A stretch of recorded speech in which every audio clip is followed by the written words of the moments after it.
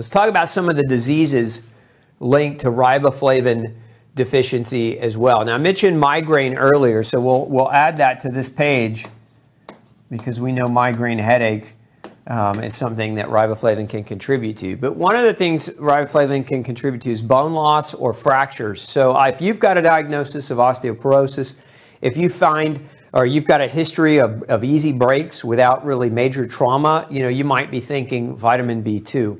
Cancers. Remember what I said earlier. Vitamin B2 regenerates glutathione. Glutathione is a very powerful anti-cancer nutrient. And so if you're not getting adequate B2, you're not regenerating glutathione. You're increasing the risk for the development of cancer. Preeclampsia.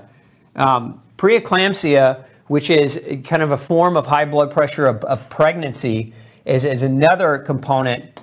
And really, vitamin B2, but also, I'll just throw this in as bonus, magnesium. The two of those together can form a preeclampsia situation, which can make it very, very dangerous for pregnant women. Oftentimes, women with pregnancies are hospitalized over preeclampsia, so you want to be aware that B2 deficiency can cause that. So if you think about women, if you've had babies and you think about each time you develop preeclampsia, you might think magnesium and vitamin B2 in that way.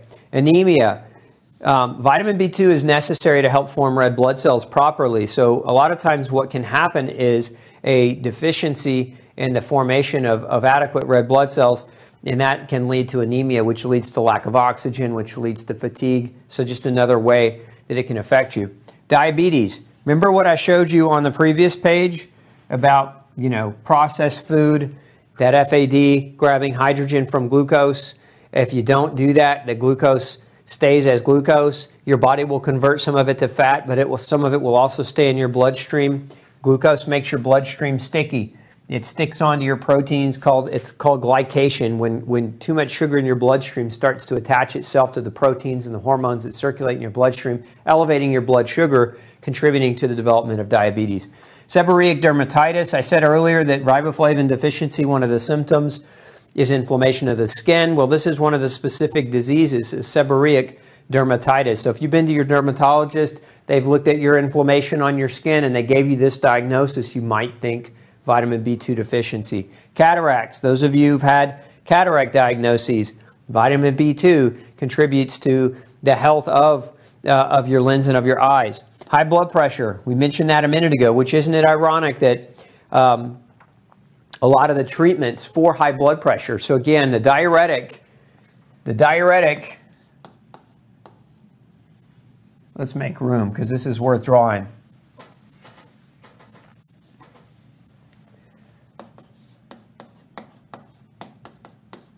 Diuretic reduces B2. It doesn't just reduce B2, it reduces B1, it reduces CoQ10, it reduces magnesium, it reduces calcium, it reduces potassium. That's not vitamin K, by the way, that's potassium, okay? And other B vitamins like B12 and folate and B6. And in so doing, to treat the blood pressure, so this is used to treat blood pressure, we reduce all these nutrients. Well, guess what? B1 deficiency causes high blood pressure, HTN, that stands for hypertension. CoQ10 deficiency causes hypertension.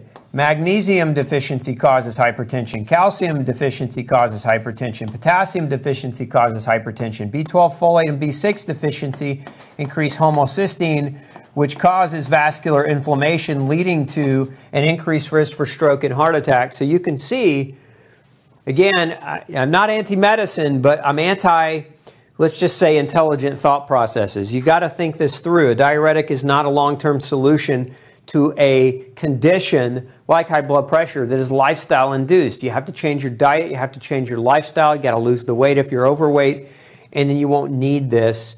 Again, it's the long-term use of those diuretics that really start to massively deplete the nutritional status. So if your goal is to reduce heart disease through the medication, but you end up causing heart disease, okay, through the medication, then you're not getting anywhere. You're actually losing that battle.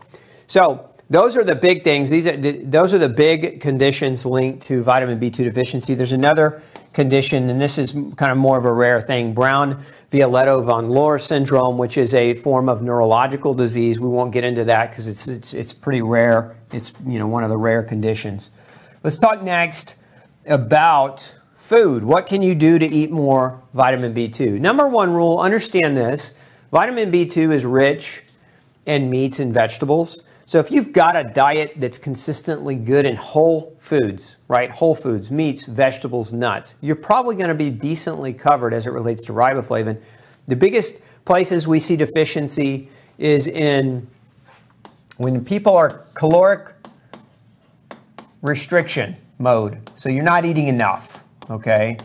So you're just not getting enough overall calories and not getting enough vitamin B2 in that caloric restriction. We'll see it in people who, again, remember what I said earlier, diuretics or caffeine, those types of things, okay? And we'll see it with processed diets. These are the big, kind of the most common, right? But if you're eating whole, real food, you're not generally going to need a diuretic. You may be doing caloric restriction, but if you're underweight or if you're losing weight rapidly or if you're working your way from an obese state to a normal weight, caloric restriction can actually be helpful. But you do want to make sure that if you're doing that, if you're working with a doctor, that you're measuring your vitamin status so that you don't run into this problem. But these are the foods, okay? These are some foods that you can eat more of.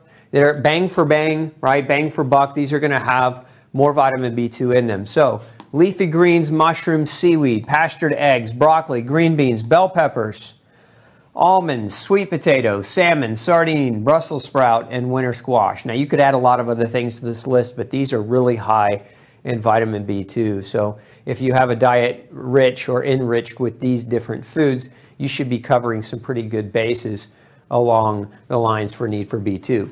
Now, let's talk next about vitamin B2. Maybe some of you are supplementing or are interested in supplementing. What do we look for? What do we look for in terms of a high quality riboflavin or vitamin B2 supplement? Well, the first thing we look for is a compound called riboflavin.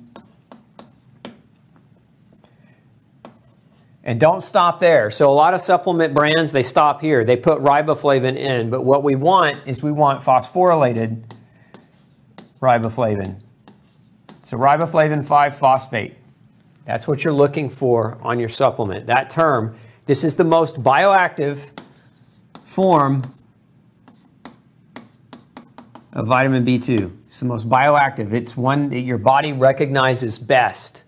Okay, now the RDA or the RDI for riboflavin, meaning that the recommended daily intake according to the government, for men is about 1.5 milligrams a day. I think this is too low, personally. Understand where these recommended daily allowances come from, as they come from old research that was designed to make people who had frank overt disease. You give them just enough where the frank overt disease is not something that we can measure through symptoms anymore, but it doesn't mean their riboflavin levels are optimized. So my advice is, if you're looking to optimize your levels, especially if you're fit and active, 30 to 50 milligrams a day is kind of a good place to look at it. And so sometimes you'll find, riboflavin in solo supplement form, which some people opt to do, take it by itself. But I like it best in a B complex because the B complex works together. The B vitamins, especially B6, folate, B12, and B2, they work very synergistically with each other.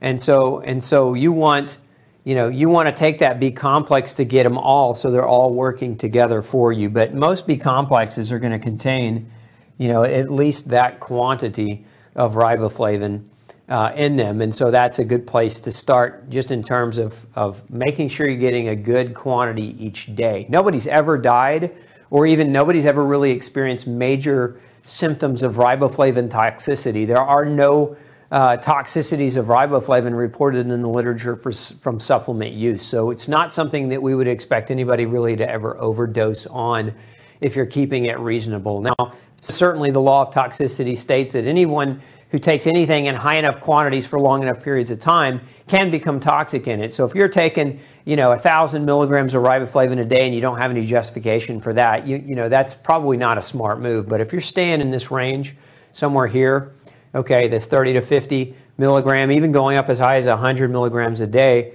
you're probably going to be just fine. You'll have very yellow urine, as I mentioned before. You'll have very yellow urine, and that's normal. What that means, if your urine is super yellow, here's the good news about that. It doesn't mean you're peeing away your vitamins. It means that your GI tract, okay, your GI tract absorbed it. Okay, why? How can we know that? It means because it's coming out, yellow urine comes out the kidney, right? So we know it had to get from your GI tract to your blood so that then your kidney could filter it. If you didn't have yellow urine, I would be more concerned if you're taking a B complex or you're taking higher doses of riboflavin. So we're actually, as a marker to look for GI tract health, we're looking for yellow urine. It's, because if you don't have it and you're taking a strong multi or B complex, then you might have a GI problem that is creating malabsorption, malnutrition, and that riboflavin is never making it into your bloodstream. So much more concerned if this is the issue than not having that yellow urine. Again, riboflavin, you need some every day. It has a very short half-life and very poor storage, so you need a little every day, and it's very important to maintain that normal function. Something else you should know, riboflavin is relatively heat stable, so when you cook your foods, some people say, the raw food diet movement will say, oh gosh, if you cook your food, it loses all the nutrients. No, riboflavin is heat stable. You don't cook the riboflavin necessarily out of your food. Number two, there are some foods that are preserved with ethylene oxide, which is a chemical gas, and this is usually like dried fruit. So if you're a dried fruit fanatic, if you're buying the dried mango or the raisins or whatever it might be, if they're gassing that fruit with this compound, you're actually destroying the vitamin B2. But vitamin B2 is destroyed by this compound. So my advice on dried fruit, make your own. Get yourself a dehydrator. Super easy to make dried fruit, and without all the garbage, without the processed chemicals and everything else that might come with it. So, hey, don't forget to check out the rest of the series right here. Make sure you hit subscribe below. And as always, thanks for tuning in.